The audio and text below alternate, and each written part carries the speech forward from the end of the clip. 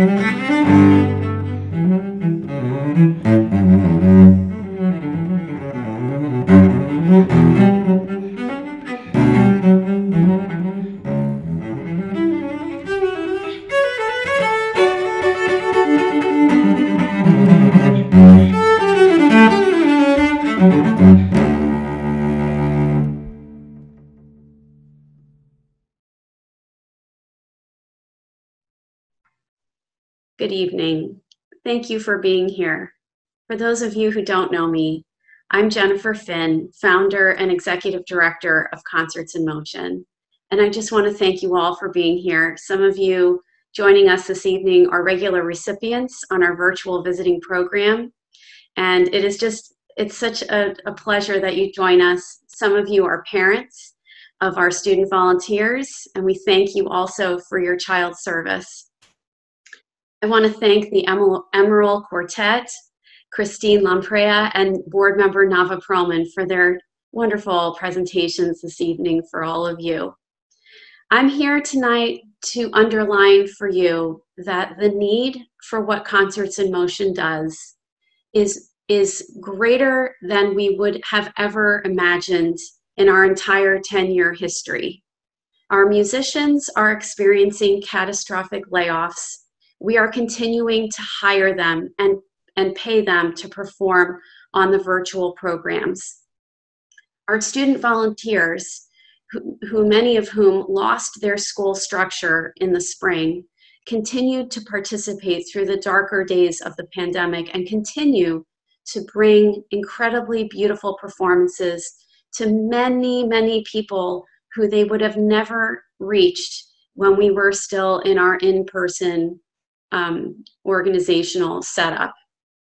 So our students are reaching residents living on Long Island, Westchester, and in parts of the outer boroughs that would have been geographically impossible to organize in the past.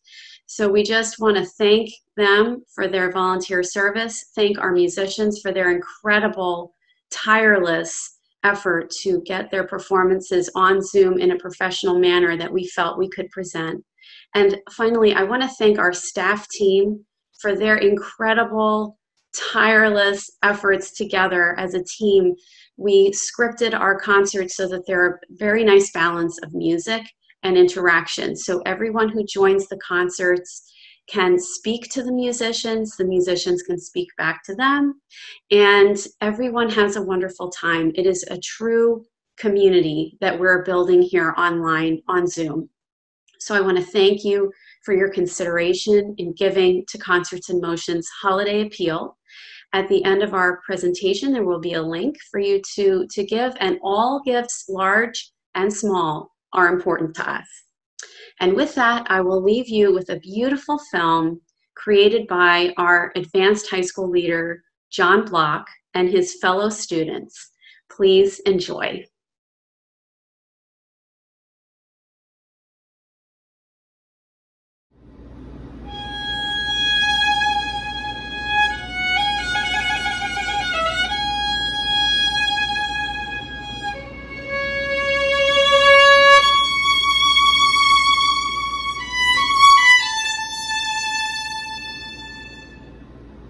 I'm so grateful that Concerts in Motion has been able to continue spreading music and healing, particularly during this difficult time.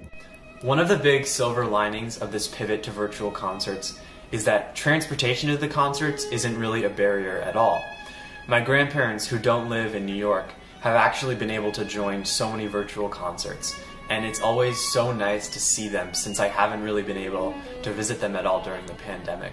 The virtual visiting series has been such a gift during the pandemic. I'm so grateful that I've been able to check in weekly with my elderly friends and recipients.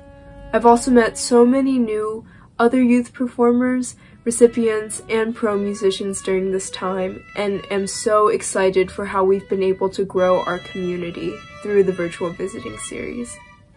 Being able to work with Concerts in Motion virtually has been one of the greatest gifts that's come out of the past 6 months, really. I think that Concerts in Motion has mastered the art of the virtual concert. They know everything there is to know about Zoom and everything there is to know about connecting via Zoom. And I think that's so important because in this time filled with uncertainty and lack of social interaction and connection, I mean, to come together and create music and just talk about art is something that you can't find anywhere else during this time.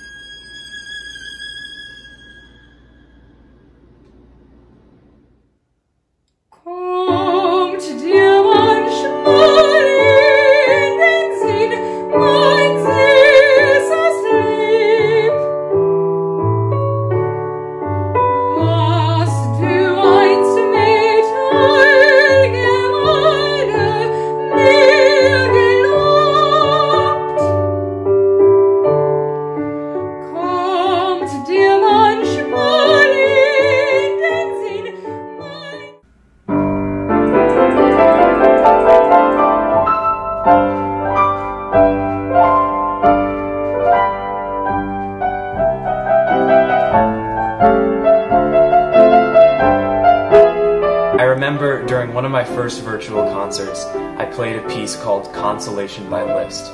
And after I played, one of the recipients unmuted themselves and said, "Thank you so much for taking me out of COVID New York. You sent me to heaven." And when that happened, it just hit me that even though we aren't performing in person, we can still make an impact on people, especially during a time when people are so cooped up inside and need Concerts in Motion more than ever.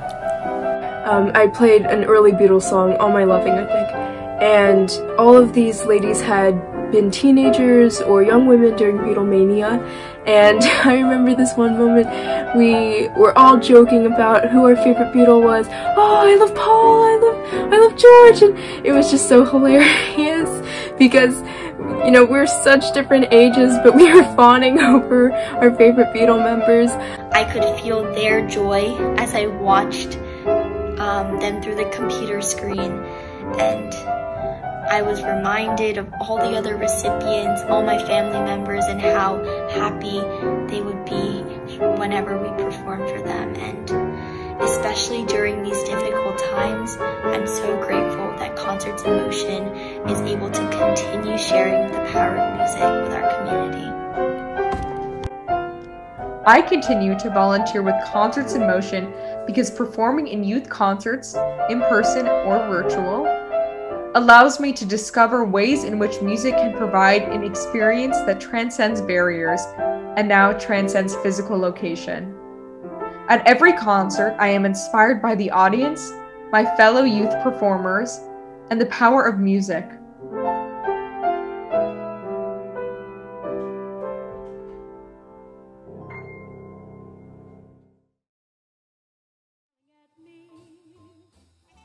Nothing but blue skies do I see. Bluebird